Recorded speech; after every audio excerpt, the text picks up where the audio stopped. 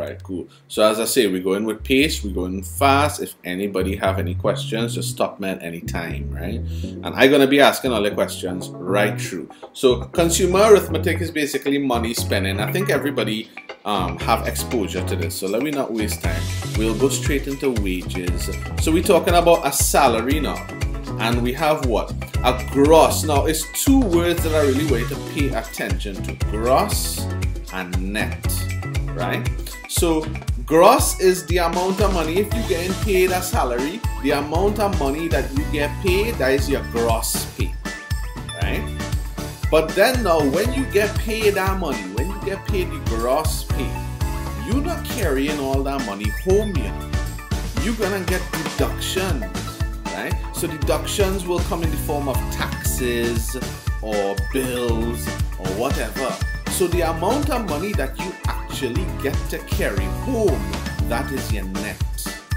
So you have the gross, which is the amount of money you get paid, and your net is the amount of money that you're actually carrying home after your deductions. So obviously in this case there, the monthly salary, your gross monthly salary multiplied by 12 will give you the yearly salary. So if you just get a gross monthly salary of $6,000, then times 12, you get $72,000 for the year, right? And of course, this is your gross yearly salary, but it might not necessarily be the amount of money you actually carry home. We could see here that every month, though, even though you get a gross salary, you get deducted $500. So it's actually this amount of money that you're carrying home. And of course, this multiplied by 12 will give you your net yearly. So everybody cool with this? Cool? Yeah? Right, cool. So we're moving on, right? So all of these things, so gross and net, make a thing with that. We have a question here, and you guys are going to do this question. The gross monthly salary of a manager is, and you all have your calculators. Oh, mine here. Good. So have your calculators ready, because I'm too lazy. You all have to do something. So the gross monthly salary of a manager is that. Calculate his net annual salary after deductions of that were made monthly. Right? So you have a gross monthly salary, and they want the net annual salary.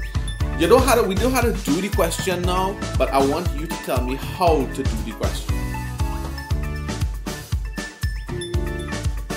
Because you could use both, right? It'll just be doing it differently. So remember the gross monthly, I'll call it gross. Let me not be lazy. Monthly. So the gross monthly is $67.15. Okay? And what they say in here, calculate the net annual. So the net annual yearly. Okay? And this is always good. Write down the information that you have, right? After deductions of 1976 were made monthly. So the gross monthly is this. $67.15, and then monthly we have deductions of 1976. So that would give us $67.15 minus 1976. Caitlin, I'm making you my calculator lady, right? You had to work it out before me and give me the answer before me, right? 47.39. So what they're trying to say here is the gross is the amount of money you're getting paid, $67.15. But then they're gonna take out taxes or insurance or some other figure, NIS, something. And this net monthly is the actual amount that you are carrying home. That is how much money you have in your pocket. So now that we know the net monthly, 47.39 multiplied by the 12 is going to give me my net annual, and I am not going to write the answer because you had to do that for homework, right? So this is what we're talking about. We're just discussing the question through, and you actually do it, yeah? So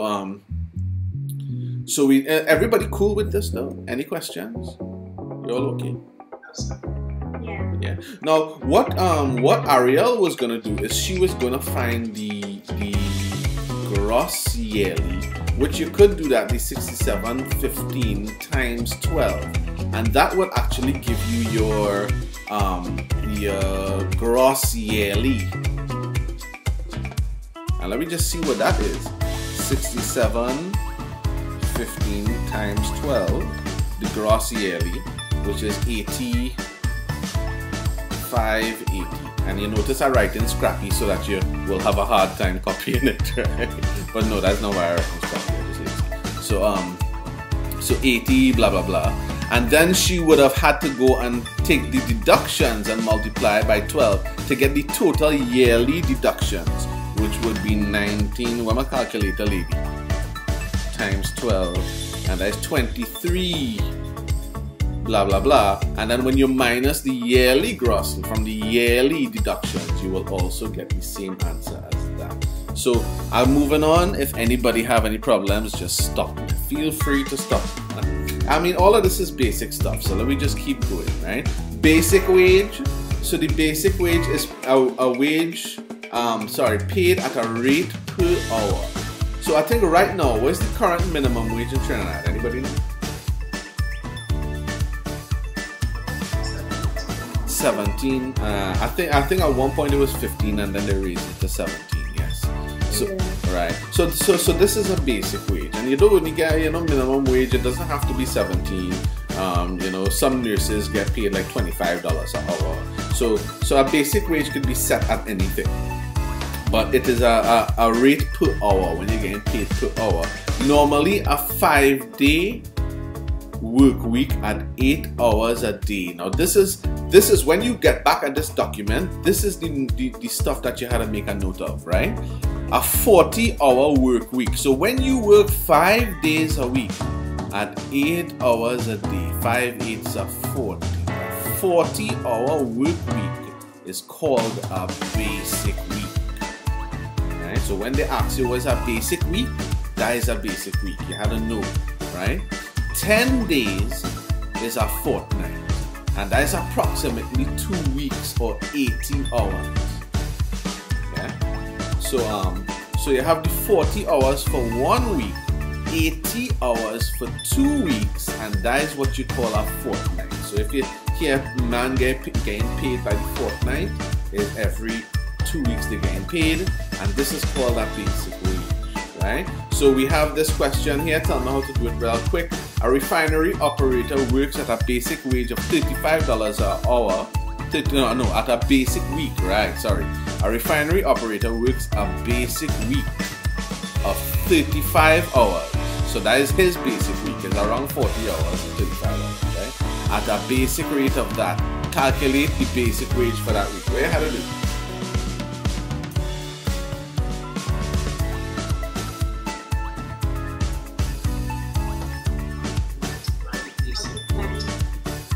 $35 times 14, huh? Yeah, pretty much. Right? 14 per hour, right? By 35 hours, that is it, right? Good to go. Anybody have any problem? No? Simple stuff, right? As I say, we're knocking off the easiest things first, so that's why I want to just get the whole thing done, right? Overtime wage. Now, when you work your basic week, right, that is your 40 hours, you get paid that basic rate, right? That what you call it, the basic wage, right? But then sometimes you could work overtime. So instead of working 9 to 5, the boss might ask you to work till 7, so you're gonna get extra 2 hours now, right? So this is overtime wage, and it have 4 different types of overtime wage that you will hear about in the working world. Now this wage is for extra time, right? So it's time added on to the basic wage in addition to the basic week worked, right? So the time and a quarter obviously is time, the time that you worked, which is 100%, right? That is your basic week. Your basic week is the 100%. Plus you work another quarter of the time, 25%. So time and a quarter is 125% basic rate, or 1.25 multiplied by the basic rate. So if it is that I get paid $100 for the week, right?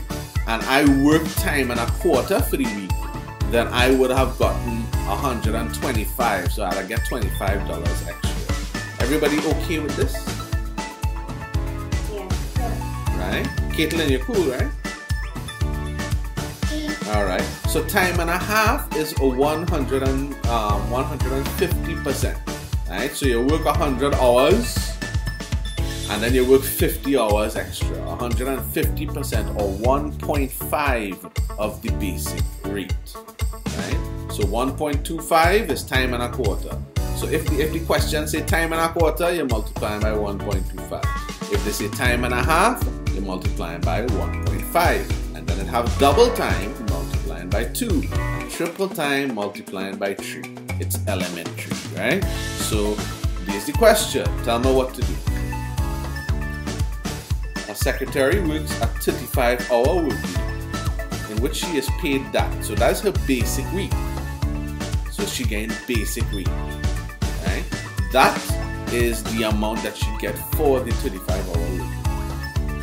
She works 6 hours overtime on Saturday, which is paid at time and a half, and 4 hours on Sunday, which is paid at double time.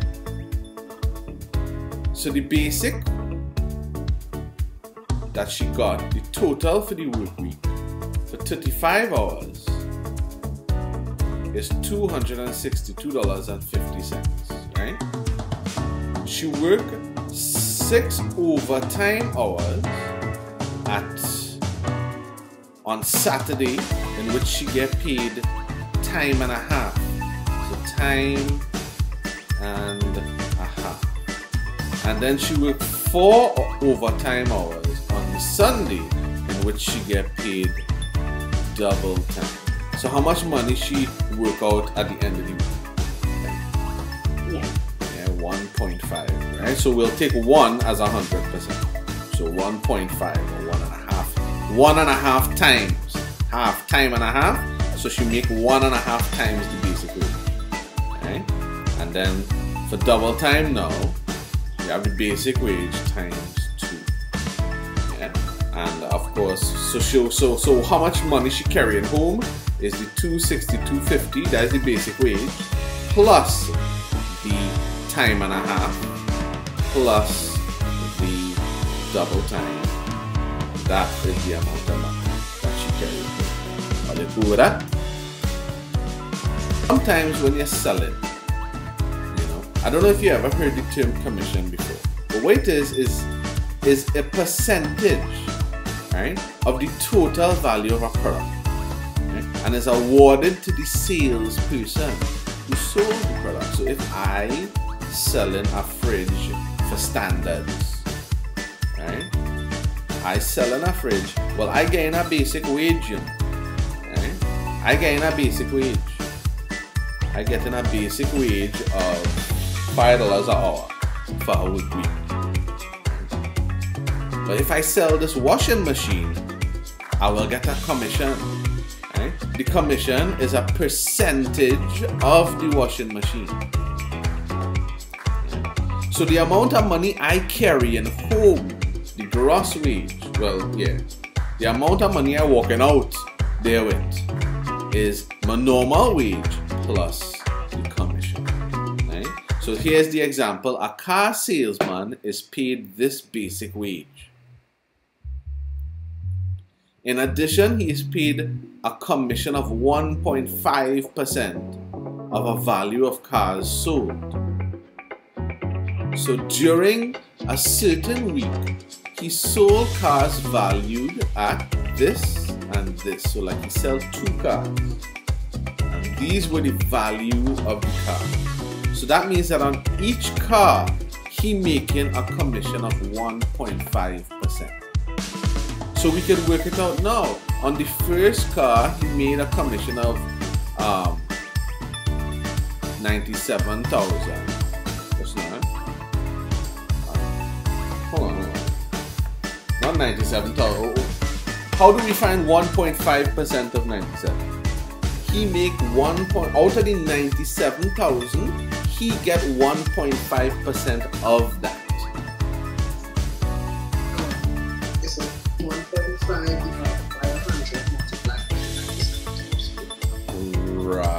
right? 1.5. 1.5. Oh, so where's my thing? Right? So 1.5 is 1.5 over 100. That is 1.5%. So 1.5% of 97,000. So what does that work out to? I think it's $1,455. So when he sell this car, he make a commission of 1,000. How much you say? $455. Right. And then when he sell this car, he made the commission of what? 1.5 over 100 multiplied by 68,700, which is what? 1.5 times 687. Yeah, that's $1,002.05. So let me just say 130. So what he do now? Well, that means that he make the 600 plus this plus this. He make a lot of money on the commission, right? The 600 was the basic wage, but then he got paid a commission of 1.5%, right? Everybody okay with this? Yes. Yeah. Alright, nice. We're moving on. Let me just go in. Now we're dealing with taxes. So let me see how taxes does go. Now anybody who working above the minimum wage has to pay income tax. If you're working minimum wage, so our minimum wage is $17, right? If it is you're working minimum wage or below minimum wage, you have to pay no tax. But once you're working above a certain amount of money, you have to pay tax to the government, right? So the amount of money a person earns before tax is the gross. So after tax, what will it be called? Net. Nice, right? An allowance is a part of the gross income that is not taxable. It is tax-free. Let that suit. So that means the government allowing you that now. Yeah, don't worry, we are going to tax that. Right? So we can see how this allowance thing does work. Yeah? Let me take a look at this question. Right? This here is an example of an allowance. Sometimes the government will say, well, yo, watch.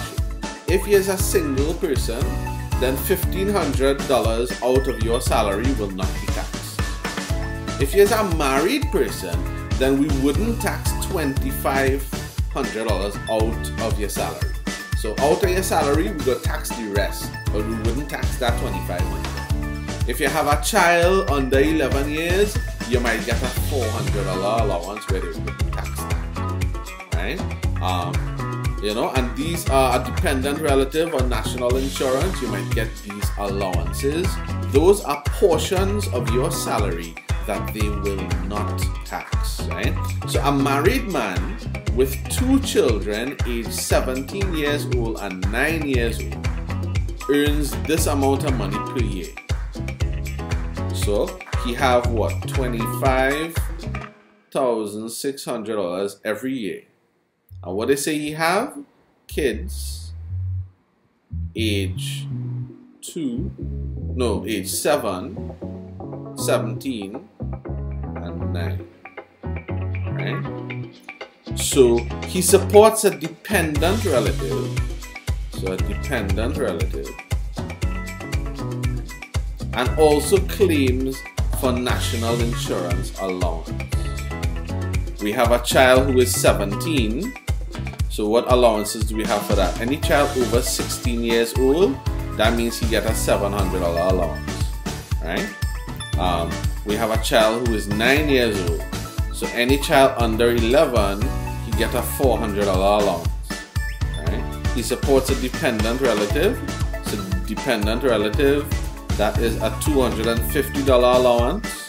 And in national insurance, is a $225 allowance. And when you add all this up, what you get? A married, oh, very good. We missed that one. A married man. Look how we missed that. Very good. Look at that. And that's his biggest allowance, man. $2,500. Okay. Shazay, did you miss that? I missed that. And watch how easy could I get that question? I could have got that question wrong. Look at that. I think it's $4,075. is it not? Alright, 2,500. Where my calculator, Lady Dread? I'm doing it myself. Come now, if I work with me, we can get it done faster, you know. Right, 4,075 is the amount of money out of this that is not going to be taxed. So therefore, his taxable allowance is what? That minus, alright, so his gross salary minus this allowance will get what?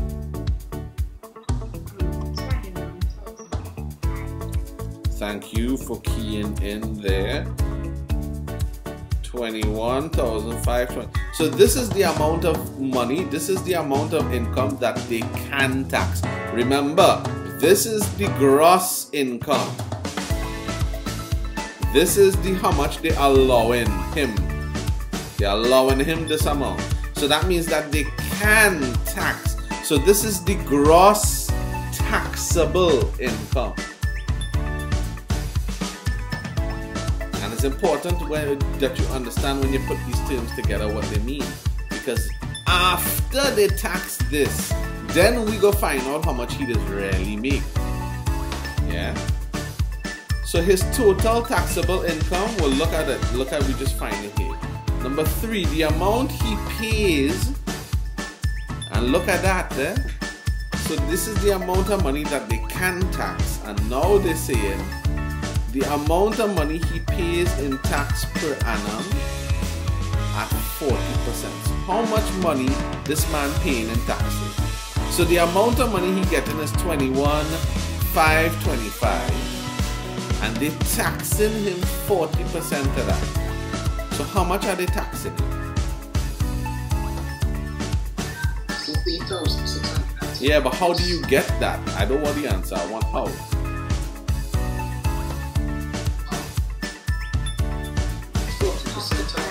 Yes, it is that easy. It's not rocket science. It's just that easy.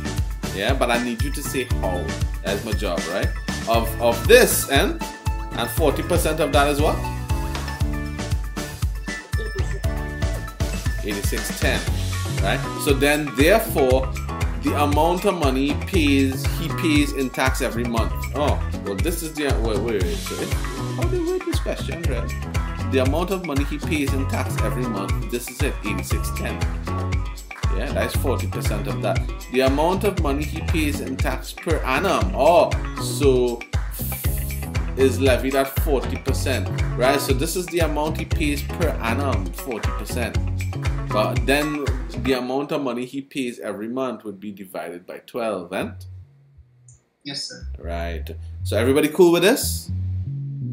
Yes, sir. Scotia, I'm not hearing from you at all. Alright, so we're going through with their next different kind of tax, right? Scotia, you could take a little 5-minute nap. I probably wouldn't call up on you for like the next 5 minutes. I'll call in the morning. So you can sleep and just wake up, like set a timer or something. Okay? It sounds like you're sleeping there, girl. I don't know. That's what I say. Okay? So our next kind of tax is sales tax. So we're talking about taxes now. And if you notice what we did here, just like a little quick recap, we talk about wages, we talk about salaries, we talk about basic wage, we talk about overtime wage, and commission, right? These are the different types of wages. Now we're talking about the different types of taxes. We speak about income tax and allowance. Now we're talking about sales tax, VAT, value added tax. So where's our sales tax or where's VAT? To show everybody here VAT. Anybody know what it is? Yeah, kinda, right? It's like the government allowing us to have it. I don't know, right? But a sales tax or a value added tax is applied by governments to certain items before those items are sold. So it's like how Imbert come and say, he going and tax apples and grapes. Because real people bringing in apples and grapes, and so he's going to tax apples and grapes. So we have to pay more for apples and grapes, because when you buy apples and grapes, some of that money has to go to the government. So that's a tax, right? So it's actually the value there. Yes, they tax in the act. Well, the reason why he taxed apples and grapes was because he found that we as a country were spending too much US on apples and grapes. Because when we buy apples and grapes, we just have to buy it in US. Because US is the world currency. So if it is that we buy in anything in the world, we have to buy with US. And our US running out. Because we're not making US now. We only spending US. Right? So we're spending too much US. So he's gonna tax apples and grapes. So that the government will get some of that money. Right? And not only that, but to discourage people from buying apples and grapes as well. Right? So he doing it for spite. So this tax increases the retail price of the item. So VAT inclusive, when somebody, when you buy a bottle of ketchup and you see VAT inclusive, that means that the bottle of ketchup costing $10, well, that already have VAT in it. But if it don't have VAT in it, then when you reach by the cashier might have to add the VAT there, right? Or the cashier might have to add some things. So you must pay attention to all of these things, because you have VAT. VAT, you just pay VAT on pretty much almost anything that you buy in the grocery that we just import, and we just import everything. So we paying VAT on everything. Government making real money, right? In the Caribbean, the VAT payable on items is 15%, right? So the price of an automatic washer without VAT is this. Calculate the price after VAT. You add the answer to that to 3473. 3473 plus the percentage, of what you get. 520.95. Yeah. Right, and then will you just add that and you get your answer, right? Calculator lady, you okay? Cool. Yeah, but use not the calculator lady though. Where my calculator lady? She waking? I struggling to use it. Why? So I choose the worst person to be calculator lady then. Yeah. Wait, why are you struggling to use the calculator though? Wait, I saw putting you under pressure and you panicking. That's what's going on. Yeah? Well, that's cool. I mean, I'm sorry, but when I assign a calculator lady for a class, that you can't take it back. So that means that you're stuck being the calculator lady for the rest of the class. But don't worry, next time I'll try to remember. And you had to step it up, right? So let me go. Right, land and building tax. So we're talking about taxes. So the government taking money from your income. The government taking money from literally every single thing that you buy in. And then they're taking money from your land and your building too. Right? The annual taxes paid by owners of land and building properties, these taxes are called rates. And this is where, these little things is where you had to know where, if a question say calculate the rates, you had to know what kind of rates they're talking about. So each property is given by the government a rateable value, depending on how big it is. Depending on the location, depending on the condition. And this is determined by an assessment valuation. So the government will send an evaluator and he will give your property a valuation. And this is the next thing that they actually want to bring into play, because we do have a stamp duty. That is what we use as our property tax right now. We have to pay stamp duty. Stamp duty is a huge amount of money when you now buy a land and your house. But after that, you don't have to pay nothing, right? But I think the government wants to actually put a land and building tax where you have to pay every year, right? So it's like you're renting the land that you have now. So essentially, you have so they will send somebody to look at your property and assess, make a valuation, and then from that they will give your property a rateable value, right? So the rateable value is always much less than the actual value of the house. It's like a percentage of it, you know. Each land and building owner is then charged rates, which are a percentage of the rateable value, right? So if your house costs $1 million, all right, like let me just say your house costs $10,000, and they come and evaluate it at $10,000, they go give it a rateable value of 100 or like 1,000, right? So a part of that, and then you will get taxed as a percentage of the smaller amount, percentage of the 1,000, right? So let me see how this entire thing is worked with a question, right? The rateable value of a house is $16.25. So the rateable value is $16.25. And you notice how I like to do questions, eh? I don't ever like to read the whole question. You read a piece, you write it down. Given that the rates charged for that area are 25 cents on every dollar, right? So 25 cents on every dollar. Determine the amount of money the owner pays in rates every year. How are we doing that? Right. And that's pretty much it, right? 25 cents on the dollar is 0.25. So you had to be able to make that connection. 25 cents on the dollar is 0.25. As I say, this is easy stuff. You take this, you multiply by 0.25. So essentially a quarter of the rateable value is how much money that you will have to get paid in taxes. Everybody cool with this? Yes. Right. So we talk about income tax, we talk about VAT, we talk about land and building tax. Now we're moving on to sales, right? So this is the consumer arithmetic based on, and Ariel, aren't you just work with salespeople? Yeah. I'm sure you have a lot of experience in everything that we're talking about, right? Yeah. Like you used to have to pay NIS something, right?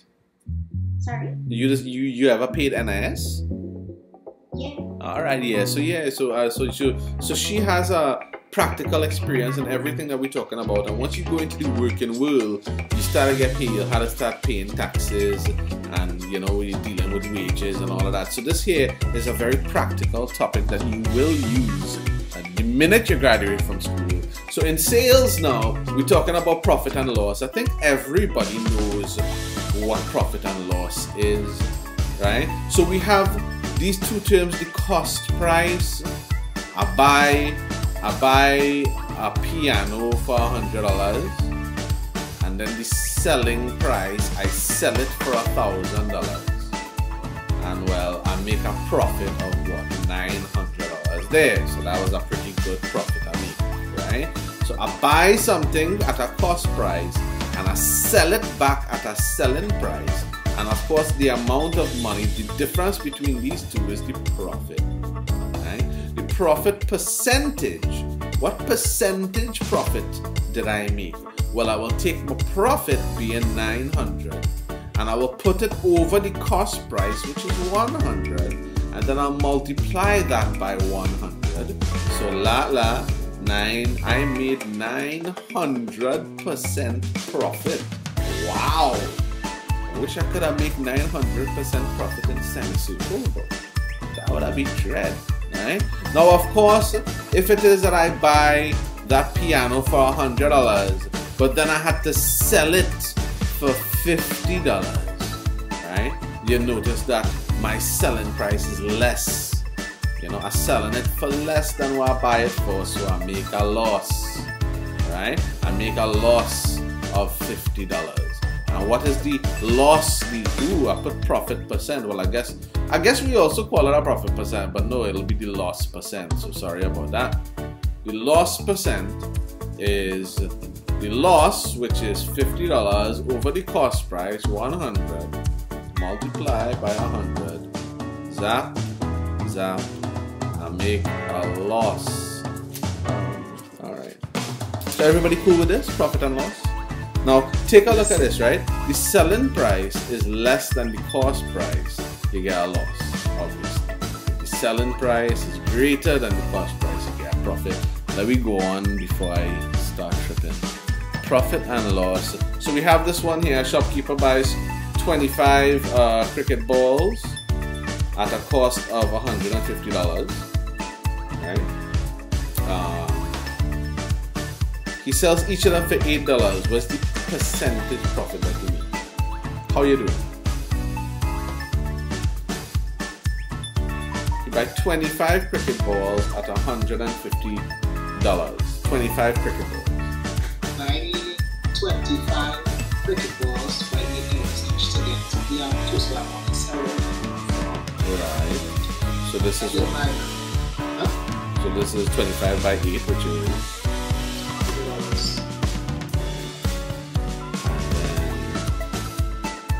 minus the cost price to find the so you see, right? So that you can see he made $50 profit total, right?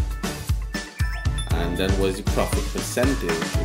Is that over 100? Is it? It's not profit. Over the cost price, yes. Multiply by 100. Alright, so we'll work that out. If he sells them at $5 each, what is the percentage loss? Well, it's the same thing, 25 by 5. That's 125, I think. So you can see he operating at a loss of $25 loss. So you just had to find the loss percentage, 25 over the cost price, multiply that. Everybody cool with this? Profit and loss? Yeah. I can't believe I cross out. How did I cross out these zeros, boy? I do so. No, I do so. That is a mistake I make. I do so, and then I do so, and I don't know. I don't know what to do there. Well, that's trippy. Alright. So we're talking about percentage change here. So, right? A man sold a refrigerator for this. Right? Making a profit of 15%. So he sell a refrigerator for $27.45 and he made 15% profit on the cost price. What is the cost price? How are we doing that? 15%. But the thing is, right, that he sell the fridge for $27.45, making a profit of 15%. And yeah, so the 15% is already included in the $27.45. So the cost price, because he make a profit of 15%. So what if we take the cost price to be 100%? So if we take the cost price to be 100%, he make a profit of 15%. So then this would be 115%, eh? Yes. Right? So if that's 115%, well then we see that at 115%, that's the 100% cost price plus the 15% that he made. That is $27.45. Right? So then we could find out what the 100% is, eh? We could find out, we could do it two ways. We could find out what 1% is, right?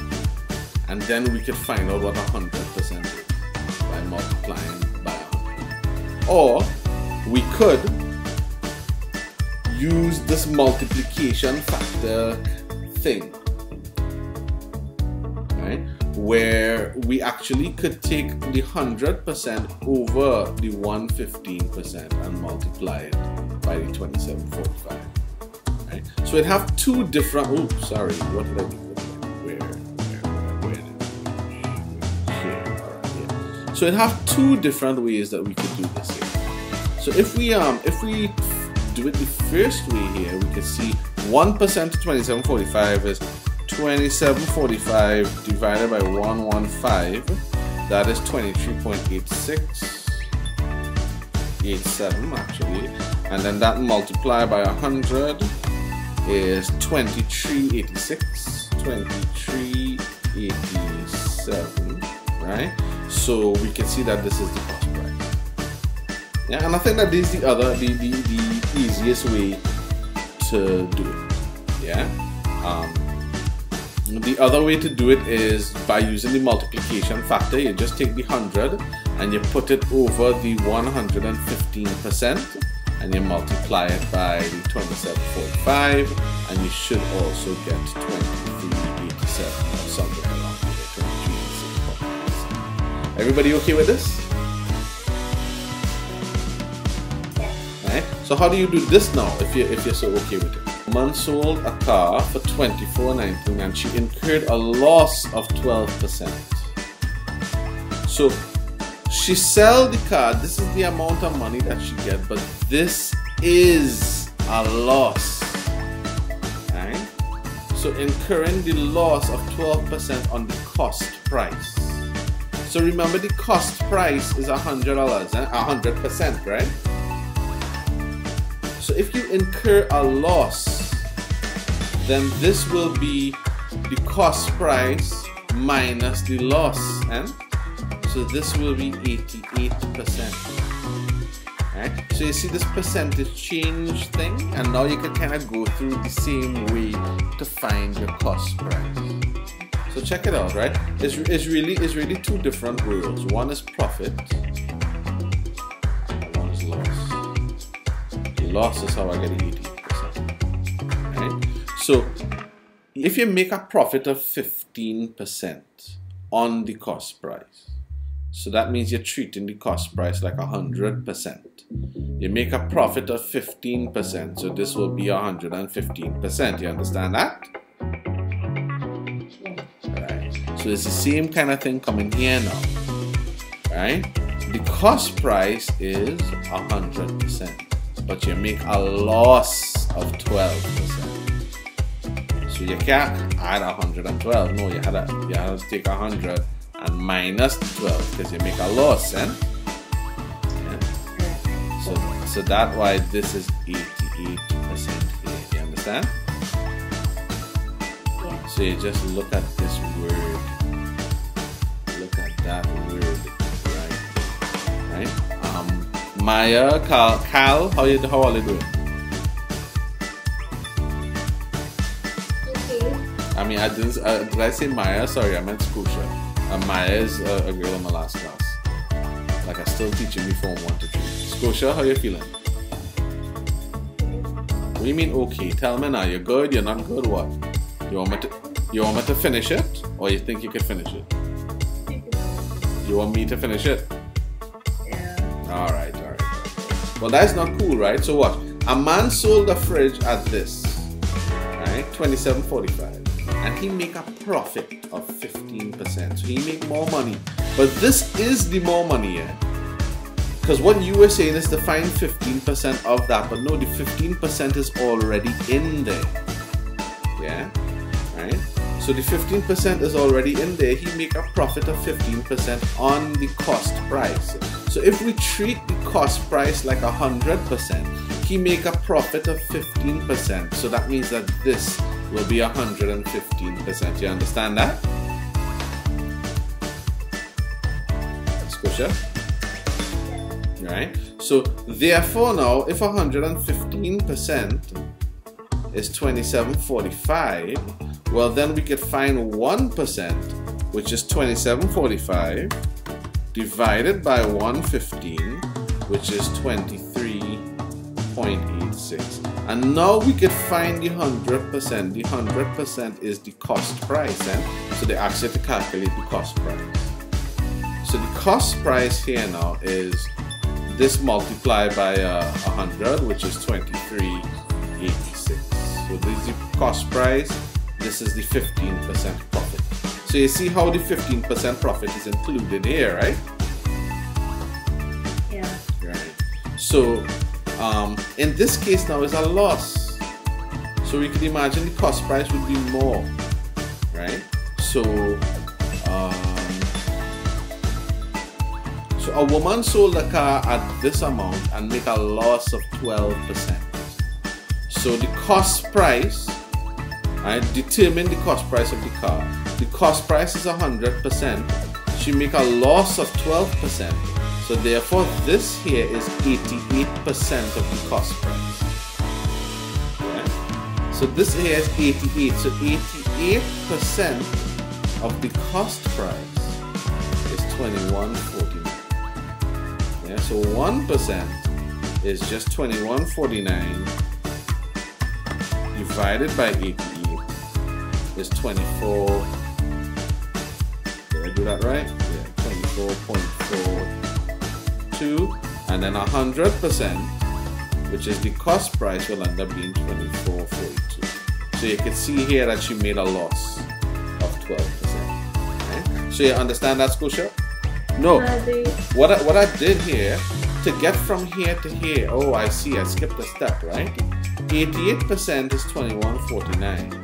1% would be, I take the A, remember you divide by 88 on both sides, right?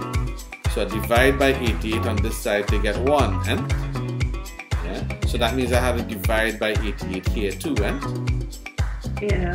right, so I'll fling the 88 across now, yeah, so this is 21.49 divided by 88, you understand? Yeah. And that's how I got that. Is that the question you was asking? Yeah. Alright, same thing over here, right? 115% is this. Yeah? So therefore I just divide by 115 on both sides, and okay, so this 27.45 divided by 115 to get the 1%. You understand, Scotia? Yes, sir. Caitlin, you understand? Yeah. Alright, so we're talking about sales, and in sales we talk about profit and loss, where I mixed up some zeros. I really ashamed about that.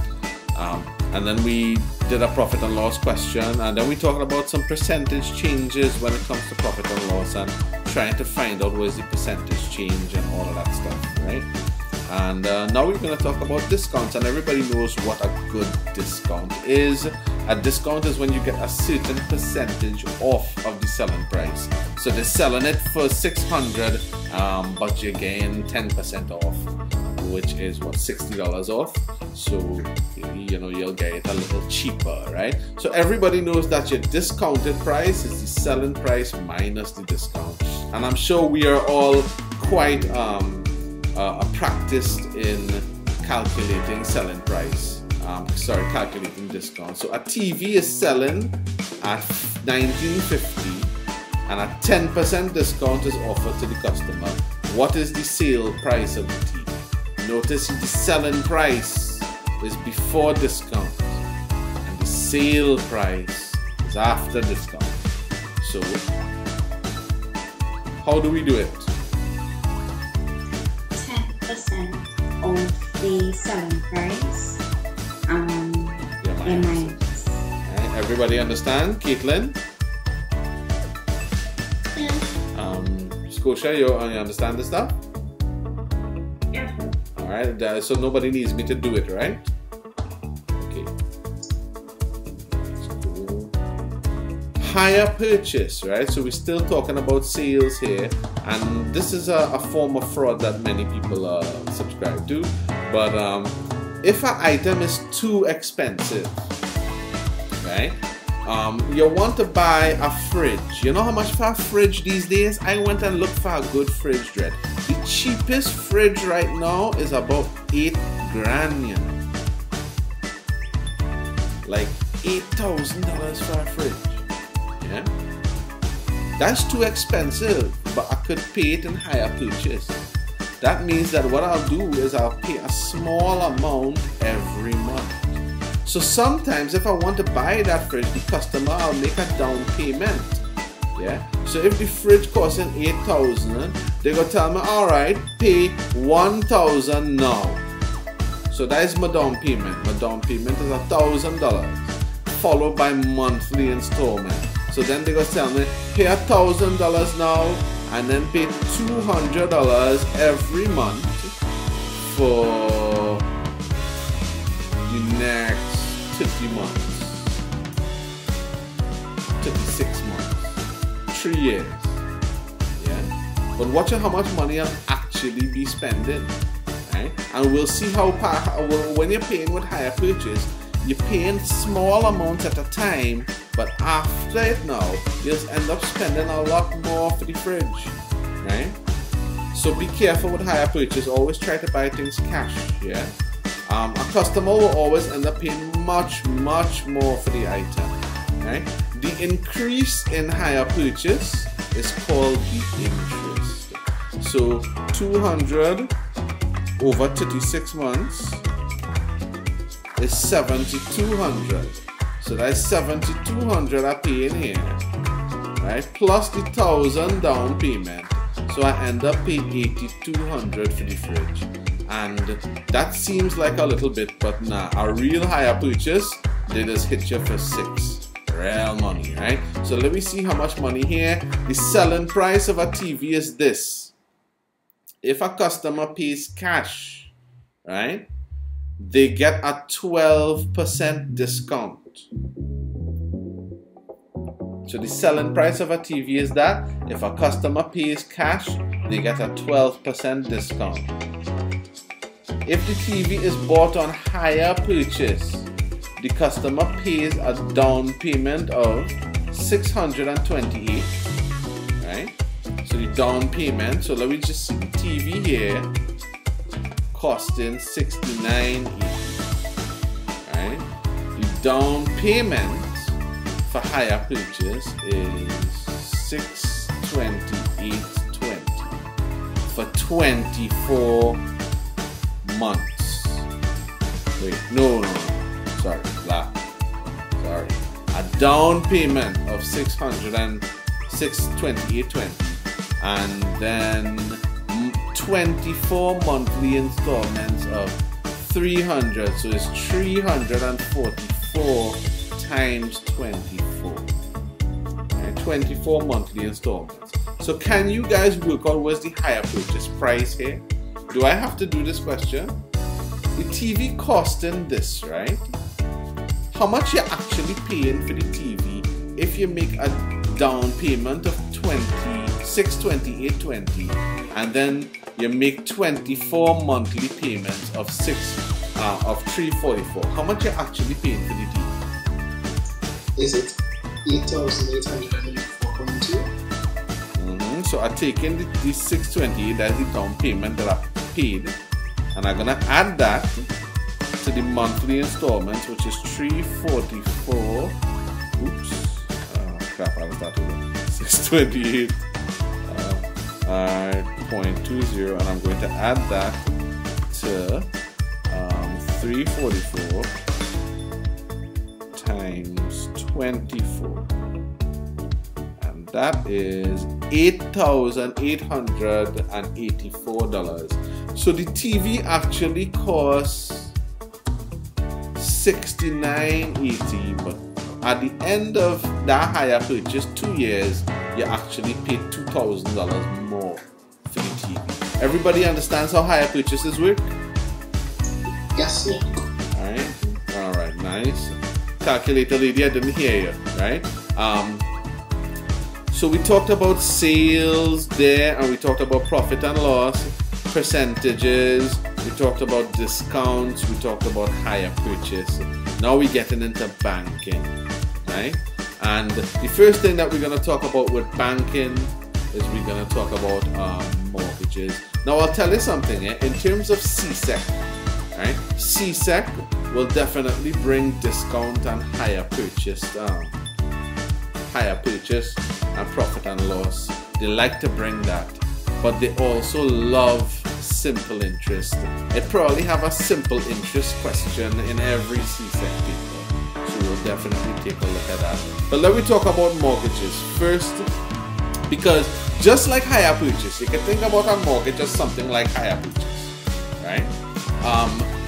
You have a piece of land, and the piece of land worth $1 million, right?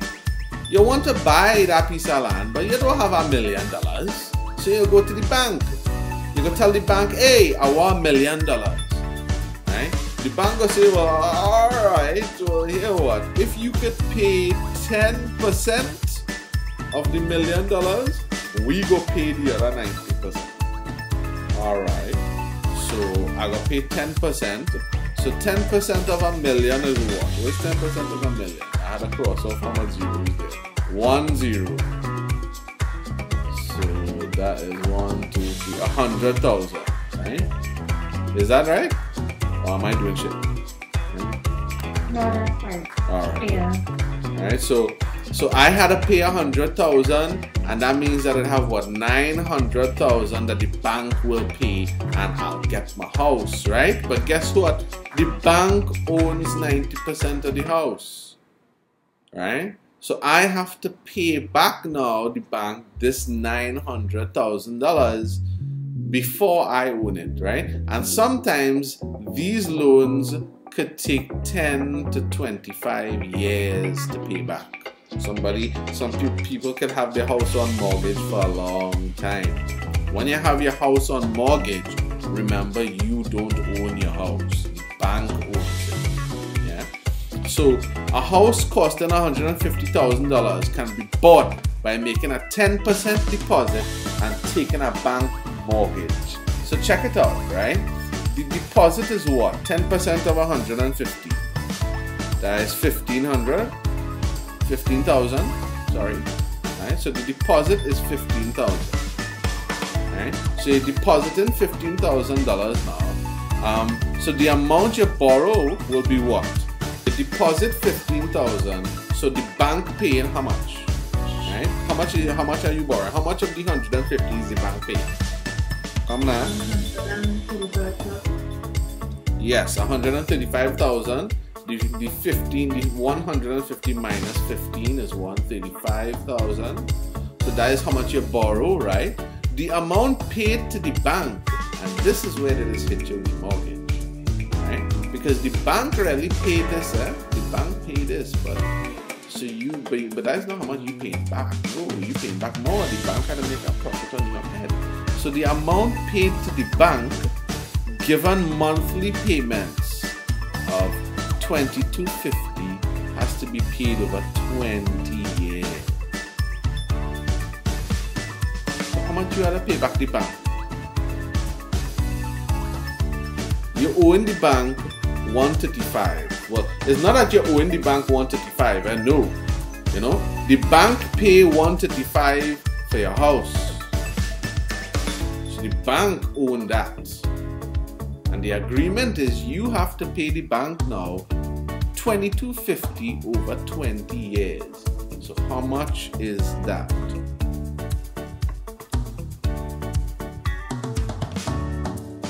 $22.50 a month, eh? $22.50 a month over 20 years. How much is it? Right. 540,000. So take a look at that now. The house costing 150,000, you know. But by the end of a 20-year period, you end up paying 540,000 for the house. Yeah. Everybody understands how to work a mortgage? Yeah. Calculator lady. Right, but you're gonna have to do all of this stuff on your own just now, eh? So check it out, we're almost done, right?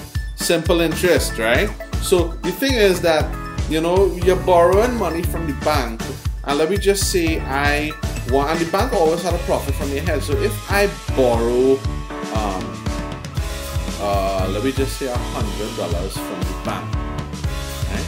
The bank could charge me 25% interest, which means that when I pay back the bank, I actually pay back $125. So the bank making $25 on my head, right? So at the end of the day now, this is what interest is. Interest is that when you borrow money, the bank will add on. Yeah, they go add on some money, and for you to pay back, you have to pay back more. I think everybody knows, right? So if it is I borrow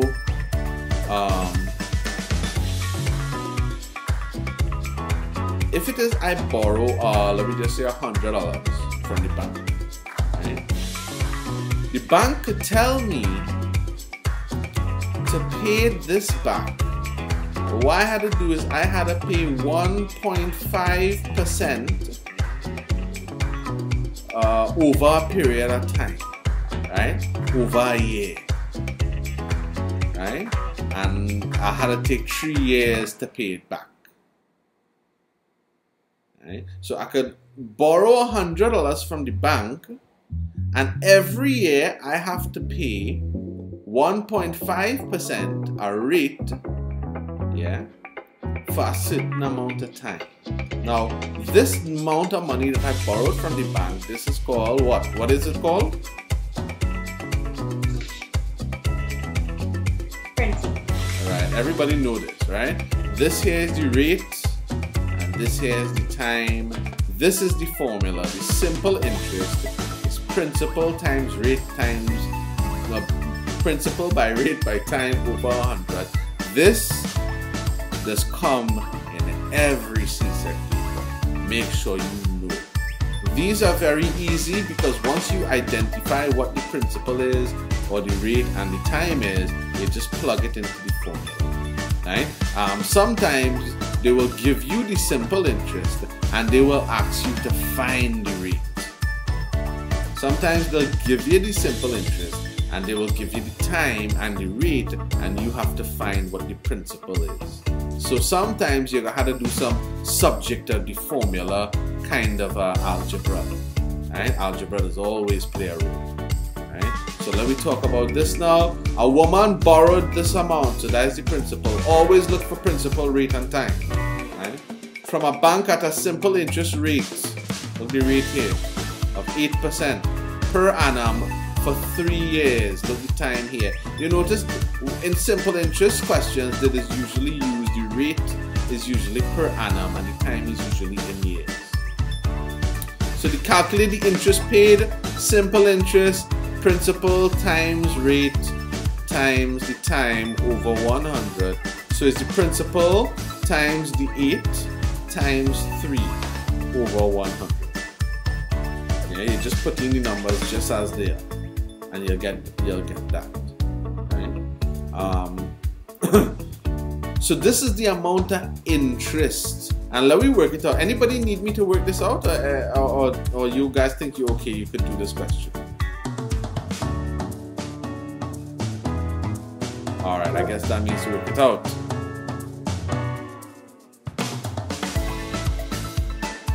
Right? The first thing is calculate the interest paid. So where's the interest paid? 10,000, that is the principal, times 8, the rate, times time 3 over 100. What is this calculator, people?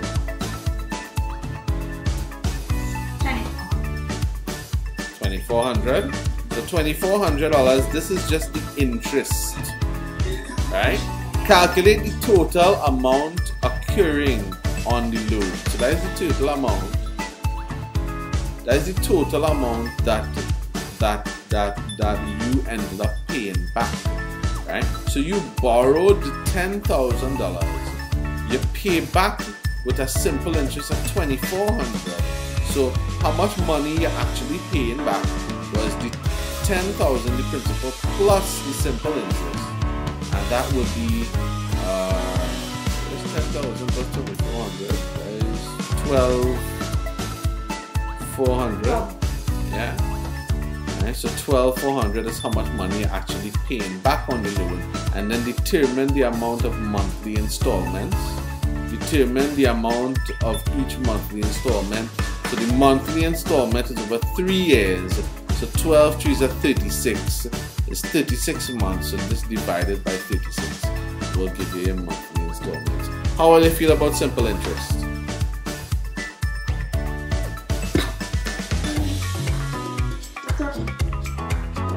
Now, as I say, you just have to know this formula here really and truly, because if you look at every question, the simple interest on a sum of money invested for 6 months time at 5% per annum. So you notice the percentage per annum. So you wouldn't use 6 in terms of the time, you would use a half, because that's a half of a year, right? So you're always given a time. You're always given a percentage, a rate, and this is actually the simple interest, and they want you to work out the money invested, which is the principal. So let me do this one and show you guys how it works, right? So all you have to know for a simple interest question is simple interest is principal by rate by time over 100, right? They tell me here that the simple interest is this. So this is the simple interest, 1680, right? And that is equal to the simple interest on a sum of money. A sum of money, that is the principal. I don't know what the principal is, so I'll put P. Right? Invested for 6 months at 5% per annum. So the percentage is in years, annum. So I'll keep the rate as 5% in years. But the time, I can't put 6. The 6 is months. I want a time that'll be in years because my rate is in years. So the time is going to be a half of a year, which is 6 months over 100. Everybody understand how I got this?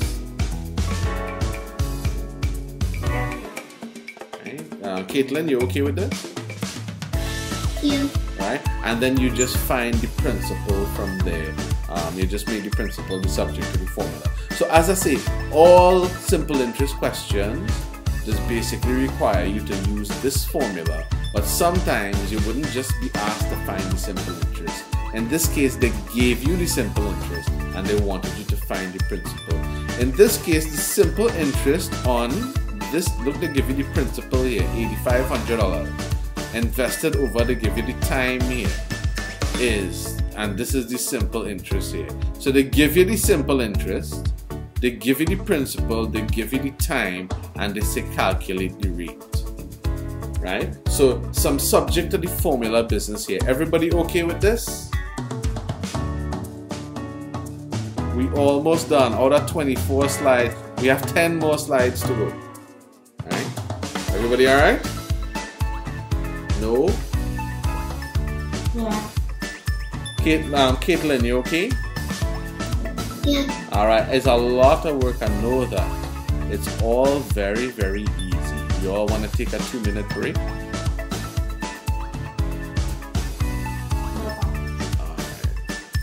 All right. Scotia, you okay? You're okay with simple interest, right? Shazay, you alright with this, right? Yes, sir. Alright, so we're moving on from simple interest to compound interest. Now, this could be a little bit tricky, right? And I definitely ask you guys to try to do these questions here, right? So simple interest, when we borrow money from the bank, we just have one principal. One principal. That's the amount that we borrow. That's the principal. That's the amount that you invest at a rate, at time. The thing with compound interest is that the principal does change over time. So let me just say, right, the principal is invested. It will receive interest after the first year, right? So if it is like I invest $100, right, at a rate of 8%, right, for 1 year, I will receive an interest of what? Over 100. Principal by rate by time over 100. So over the first year now, right, how much interest I gain here? 8, and so I'll be getting $8 interest here, right? Yeah. So I invested $100, and it's like I'm making $8 profit. So 108. Right? This is not the simple interest, right? Let me just not confuse you. The interest here, after you cross off this and this, is $8. Right? So now I make a profit of $8. I invested $100 at a rate of 8% over 1 year. So when I get paid back now, I get paid back with an interest of $8. So I get paid back $108. Everybody understand this, right? Yeah. Right. So now I take that $108 and I put that as the principal for the second year now. So the second year, the principal is $108. At the same 8% is a same 1 year period, but it is the second year, right? And now what will I get? I'll end up making 108. What will I be, like $116? Yeah. Yes. All right. So basically, so what I had meant to say is the simple interest here would have been $864. So the simple interest here would have been $864, and I'm adding that to the $108. And all of this is incredibly messy. So I could think about starting over, but how will you feel about the concept? It's not bad. All right. So let me try it and see with our question. Right. So what it's saying here: calculate the compound interest earned and the total amount occurring when I invest this $10,000 at 8% annum over 3 years, right? So let me just see. Principal is over 3 years, but it's compound interest. So that means I have to work it out every year. Each year, the principal times the rate times the first year over 100. And that is what? What's the interest here? 20. You sure how? Because these two gonna cancel, right? And I'm gonna get 100 times 8, which is 800. And am I doing that wrong? 800, right? So 800 is the interest, right? So that means that after the first year now, I will have made $10,800, and I'm going to take that as the principal for the second year times 8 times 1. So this is the second year over 100, right? So how much will I get here now? Wait, 10 here. So these two are gonna cancel. 108 times 8. I think it's 1,728.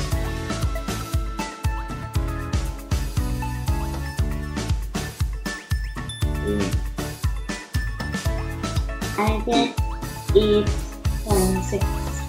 864. 864, because these two will cancel, right? So it's 108 times 8, which is 864, right? So that 864, remember, is being added to that principal. So what did you say it was? Please, I think I made a mistake. Yeah, so 10,800 plus the interest I made, which is 864, is equal to 11,664. And then I'm gonna take this and plug it in use that as my principal for the third year. Times 8 times 1 all over 100. And what's the interest here now? Right? Times 8 is equal to that, divided by 100 is equal to 933.12. And when I add that to that, then after 3 years, after investing $10,000, after 3 years, I am walking away with plus 11,664. 12,597.12. Right. So I am walking away with this 12,000. So I invest 100. And what if I had invested and used simple interest over 3? Because this compound interest, so we're calculating the interest every year. We're using the previous principal as the principal of the previous year as the new year's principal, right? The interest, right? So what if I had done simple interest? So 10,000 times the rate, but just over the 3 years one time. Would I have gotten more money? What would that be? 800 times 3, which is 2,400, right? Yeah. So then I would have made, and then I would have had to add the 10,000 to the 2,400, so I would have made 12,400. So if I had used simple interest over the 3 years, I would have made 12,400. And if I use compound interest, I made a little bit more, 12,597, right? So everybody understands the concept of compound interest? Yeah. Right. Now you see how we found, we did the 3-year thing. We find for each year using the, that kind of thing. Well, it have a formula that is do it all for us, right? So A is the amount of money after n years. Oh, just now. Yeah? Yeah, no problem. Sorry, yeah. Right. A is the amount of money after n years. So that's kind of where you want to find. P is the principal, right? R is the rate, and N is the number of years. So let's look at the exact same question here, but use the formula, right? So how much money will I get? A is equal to the principal, 10,000, into 1 plus the rate, which is 8 over 100, that is 8%, all to the power of 3. Anybody wake it up? Is it 1.25? Well, yeah, that's inside of here, right? So this to the power of 3 is get 1.259, eh? 1.259712, and then you multiply that by 10,000, and you'll end up getting the 12,597.12, which is what we got previously, yeah, in this one here. So here we got the 12,597 by actually working out each year after each year. So what did we do? This here is a nice handy method if you can't remember the compound interest formula. If you can, because they don't always ask, I don't hardly ever see compound interest questions in Csec. I see more simple interest. So you notice what I did here, you understand the principle of it. So we use the simple interest formula and we found for each year, right? And we just added it on, right, in order to get the compound interest. So if you can't remember the compound interest formula, you could just use the simple interest formula and do it this long way. But if you do remember this formula by some miracle, right, and please write it down and make a formula sheet for this topic, right? If you do remember this formula, then you can see how easy the question is. The question is just that, right? So everybody cool with compound interest? Yes. Come on, we're almost done. We have nine things to do again. Depreciation, right? Oh, by the way, this term, because we have so much work to do, you can expect that most classes will be going overtime. So prepare yourself for that. Right? I'll try not to go overtime today, but I suspecting we might have to go a little 5 minutes, right? So depreciation is when you buy a car. I buy a car for $1,000. Let me say $10,000. I buy a car for brand new. But guess what? The second I buy that car, it's not gonna be worth $10,000 anymore because I drive it in the road, it hit pothole, it gets scratched. So the very minute I buy a $10,000 car, the second you drive out of the new car lot, the price of that car is starting to go down because it is now a used car. A used car can be more than a brand new car. So this is called depreciation, when it is that you use an item and the price of the item is going to decrease the more that you have that item in your hands. You understand what depreciation means? right? And depreciation has a formula, and this is the formula for depreciation. And you can see it's kind of like the compound interest formula. In fact, it's pretty much the same except that there's a minus here, right? So we're talking about the book value, right? So the book value is the value after the current value after it's been depreciated, right? So the book value is the how much it costs right now. The principal is how much it had cost brand new. The rate, well, is the rate of depreciation per annum, and well, n is number of years, right? So we have this formula here, and it's just to apply that. So let me apply it there. What is the formula? A P1 blah blah blah. So A is equal to P into 1 minus R over 100 all to the power of n. Depreciation. The car was bought for 27, so A is equal to 27,000 into 1 minus at a rate of 5% per annum, right? Calculate the book value after 3 years, right? Somebody hit me what the car is worth after 3 years then. Well, 0.95, so inside of the brackets is actually 0.95.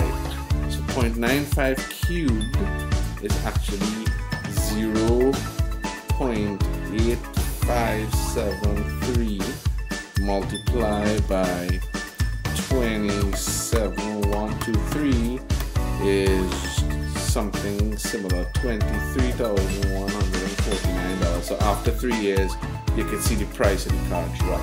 Everybody understand depreciation? Yes.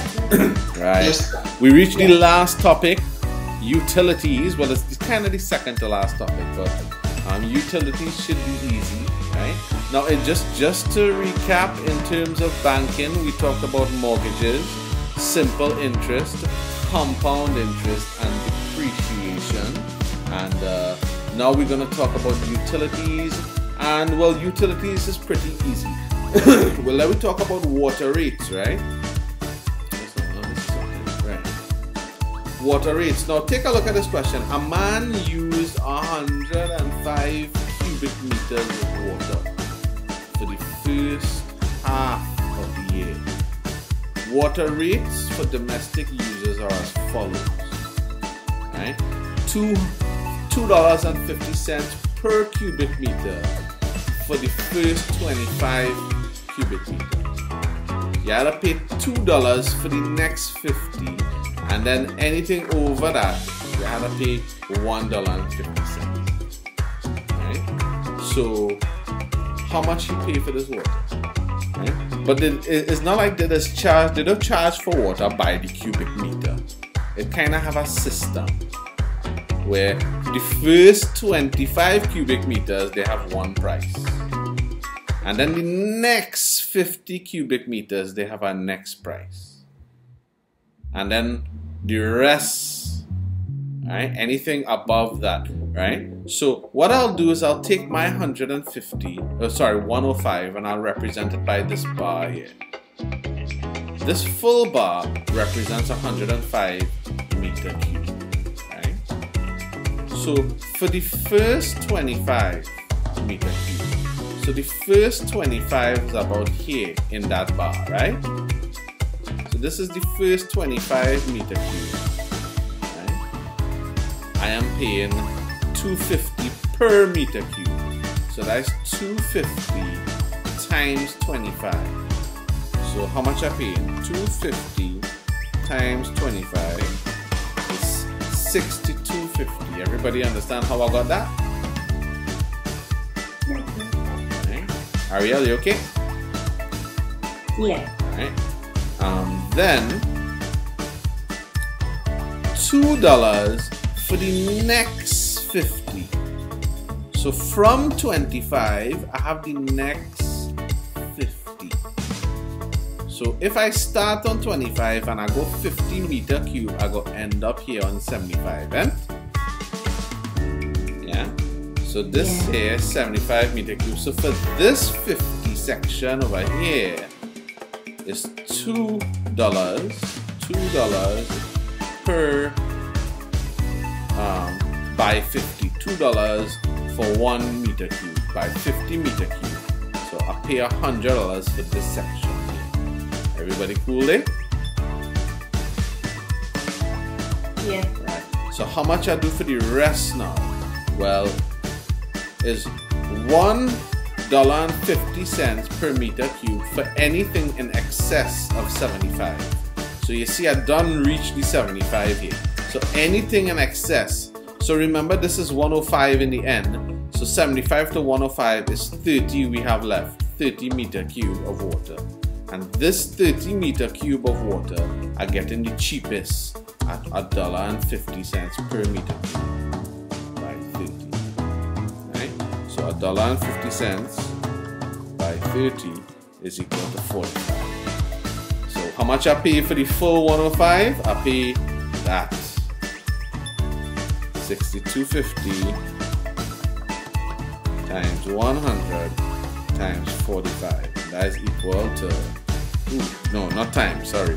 I was multiplying, yes? 62.50 plus 100 plus 45 is equal to $207.05. How do you feel about it now? Good? Yeah, much better. Alright. Now take a look at what we had to do. We have about 1, 2, 3, 4, 5 slides. Do they want to do it now or do they want to do it Saturday? If we do it now, it might take like 10 minutes. I think we should just Alright, I like that, right? So, we're talking about utilities here. We just talked about water rates and we saw that it's a little bit tricky, so just pay attention to this. And you can see I just have to use this kind of visual way of doing it, right? In order for me to understand what I'm doing, I just use this visual way of doing it, right? And anything like this, because telephone bills are something like this as well, yeah? And you'll see other bills are like this, right? But mail courier, so the rates for posting a letter to the US in 2002 were as follows, right?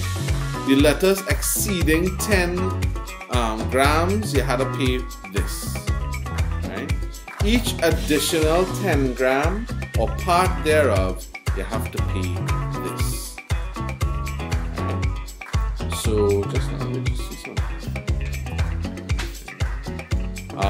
Plus, you had to pay this registration fee, right? So, what if I asked you to calculate how much you have to pay to post an unregistered letter of 27 grams? How would I work that out? You take the first 10 grams of the 27 grams and you put... Just now, wait. Not, just now, it have a little mistake here, not exceeding. And I thought so, right? I thought so. So that's a big change there. Letters that not exceeding. So read over the question again and reassess what you was going to say. I had a feeling something was wrong there, so I just checked it back, yeah? So letters that not exceeding. So anything less than 10 grams, you're paying this. Anything less than 10 grams. Once it's less than 10 grams. If it's more than 10 grams, right? Each additional 10 gram or any part thereof, you're paying this. And then you have your registration. So come again with what you were saying there, Shazzy. But one thing though, when they say that it's not exceeding 10 grams, you're doing this one like the water rate in that? Yes. For the first 10 bulk. Yeah, so for the first 10 grams, you're paying this. And then in each additional 10 gram or part thereof, you're paying this. Okay. It would be 50 cents for the first 10 grams plus 20 cents for the other, well, plus 40 cents for the other 17 grams. 50 cents, right, for the first 10 grams, and then for the next 10 grams, so I have 20 grams here, so I have to pay 20 cents here, and then I have 7 grams remaining, but I still have to pay a next 20 cents here. Alright, sorry. So that's 50 and 40 is 90 cents I had to pay, right? Yes, sir. For unregistered letter, right? And if it was registered, I just add the registration fee, yeah? Okay. So Scotia, how you feeling about this? Good. Good. Caitlin? Did your show start? Your show start? You don't have a show, you just watch 8 o'clock and you're real vexed that you had to stay in maths class? Alright, okay, good. Right? Nice. So we're almost done, right? So we're talking about utilities, we just talked about water rates, mail couriers, and we're talking the electric bill. The electric bill is this kind of same kind of business. A little bit different though, but first we had to learn some lingo. So check the lingo, right? Electricity is measured in watts. A watt, for anybody who does physics, and I love physics, I could actually teach physics better than maths. A watt is a unit of power. That's how we just measure power in watts, right? 1,000 watts is 1 kilowatt. This is the stuff you have to know. You have to know this. 1,000 watts is 1 kilowatt, right? It is usually charged by the hour. So 1,000 watt hours is 1 kilowatt hour, right? So this here is a charge by the hour. I take, like, let me just say I use 1,000 watts in 1 hour. Then what I used is 1 kilowatt hour. Everybody understands that? Right? So a kilowatt hour means that I used 1,000 watts in 1 hour. And these kilowatt hours are called units. So if I used 1,000 watts in an hour, then that means I used 1 kilowatt in an hour. I used 1 kilowatt hour, which is 1 unit. It's supposed to be an equal sign. So everybody understands what 1 unit is? Yeah. So check this out. How many units of electricity would a 5 kilowatt heater use in 7 hours?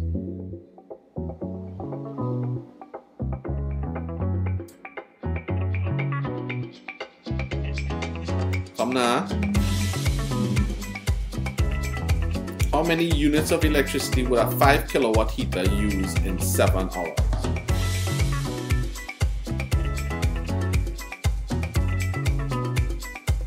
Remember how I got it here. 1,000 kilowatts in 1 hour. This gives me 1 kilowatt hour. So 5 kilowatts in 7 hours is what? Is it 35,000? No, it's 35 kilowatt hours, right? Remember, this is already kilowatts, yeah? Oh, yeah. Yeah, it would have been 5,000 watts, but it's already in kilowatts, yeah? Right? So just take a look at that. Be careful with that, right? So I have 5 kilowatts in 7 hours, so the unit is 35 kilowatt hours, which is 35 units of electricity. Everybody understand?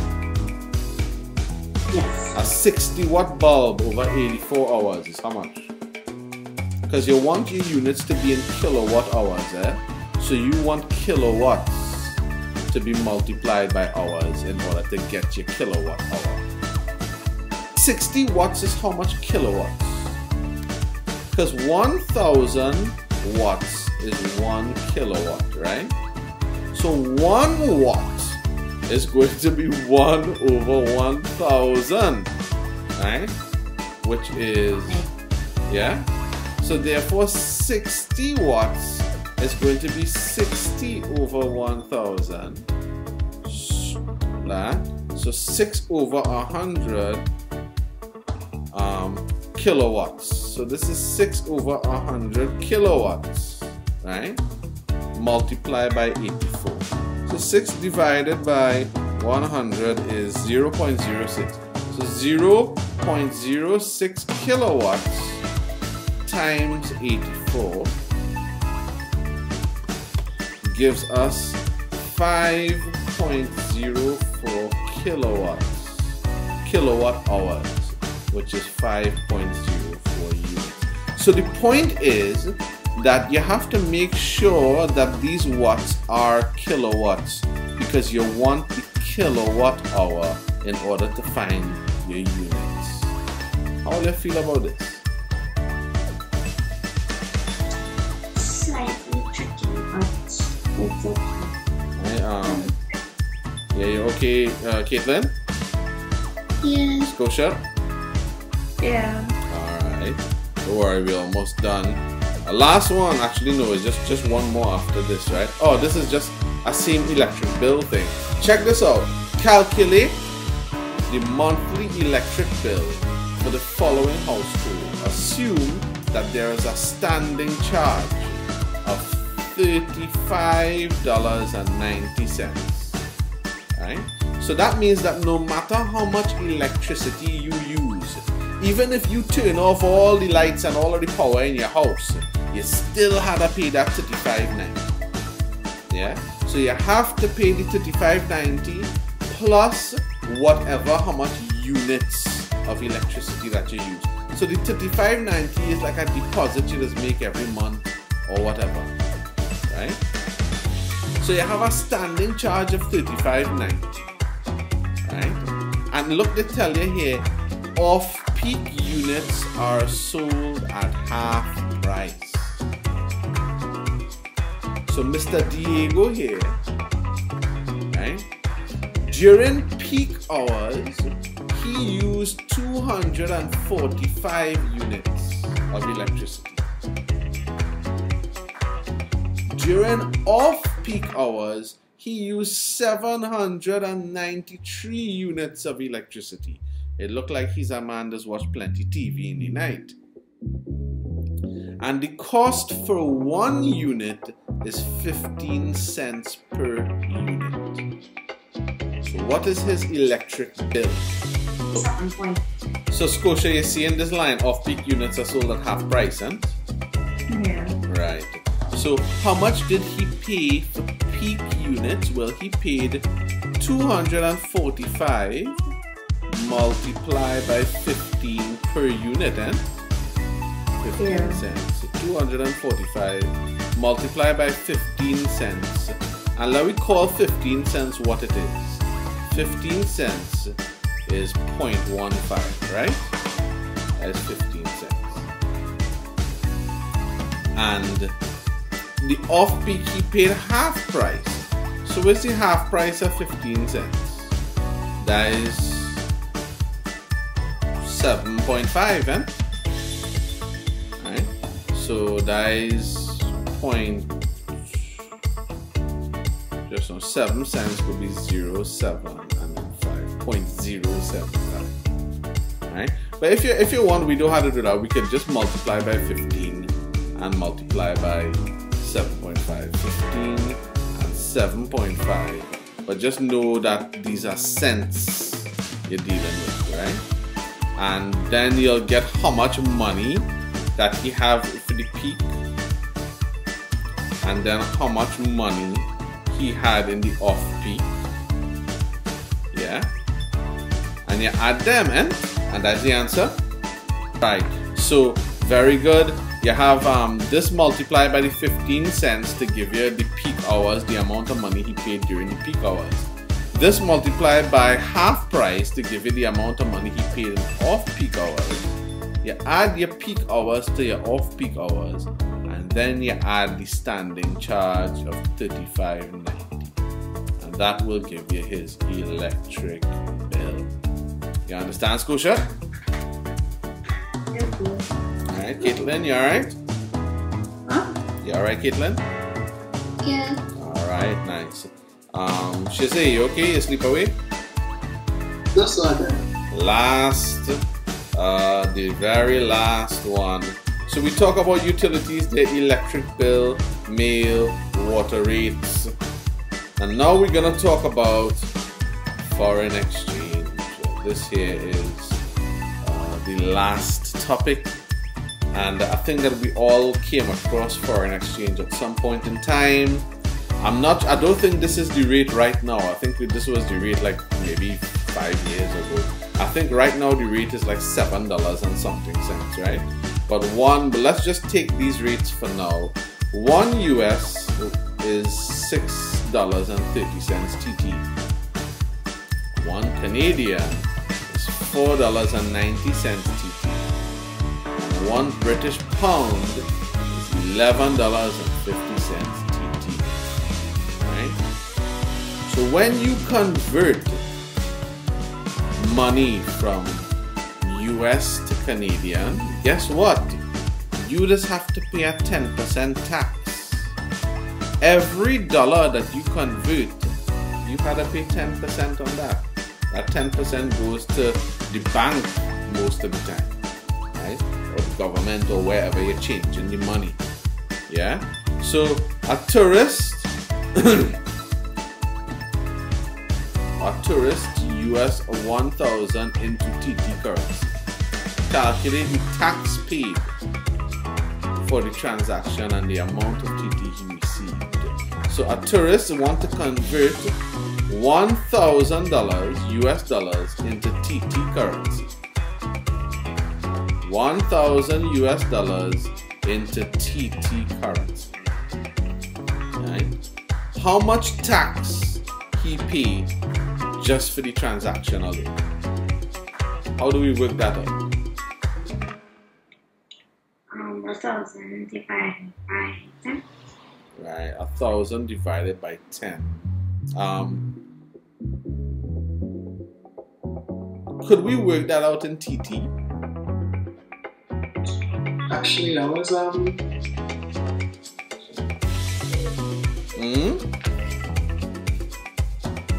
So with your multiplying, you're basically changing it to TT to see how much US is in TT and then charge 10 cents on the dollar. Yes, just now, let me see, right? Yeah, so what you should do is you should convert to the TT first and then find where's 10% of the TT, because remember is how much TT he received after, right? So he reached Trinidad then, and he given Trinidad $1,000, right? Right? So he reached Trinidad and he give 1,000 US, and according to this exchange rate, he is expecting to get back 630 times 1,000. 1, 2, 3. So he is expecting to get back 6,300 TT, yeah? Yeah. But he won't. He won't get back this because he will be taxed 10% of this. Yeah? So that is where the tax coming in. So where's 10% of this? And I wonder if it, let me work it the both ways and see. I wonder if Ariel's way will work for it. So 10% multiplied by 631 is $630. So how much is he actually getting? 6,300 minus 630 is equal to 56. 70. Let me see if we did it Ariel's way. If we had found the 10% of 1,000, 10% of 1,000 is 100. Right? So that means that 900, I don't think it would have worked out, you know. 900 times 630, 6.3. 900 times 6.3. Yeah, it worked out. Exactly the same. Yeah? So I guess you can definitely make the tax deduction on either side, and it will work out to be the same thing. Just to be safe though, I just normally just convert, because, and the reason why to be safe is because that is what the textbook telling me now, you know. And how they do it in the textbook here, they convert the money first, then they find the deduction, right? So everybody cool with foreign exchange? So the very last slide, we have 1, 2, 3, 4 easy simple interest questions for you to practice your simple interest. The reason why I gave you simple interest questions specifically is because they always bring simple interest for Csec. And these questions here are Csec pass questions, right? So take a look at these 4 simple interest questions. So just a quick recap. We did consumer arithmetic today. We started with wages, salaries, basic wage, overtime. We talked about commissions. We talked about taxes, income tax, VAT, land and building tax. We talked about profit and loss in the bank, in sales, percentages and discounts, hire purchase. Then we went to the bank with mortgages, simple interest, compound interest, depreciation, utilities.